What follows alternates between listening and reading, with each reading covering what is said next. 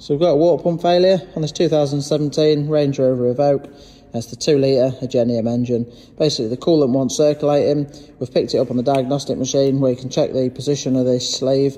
It's got a position sensor on it. It should only operate when it's operated by the solenoid to push this sleeve out, but it's actually jamming in the position over the fins, not allowing it to pump the coolant around.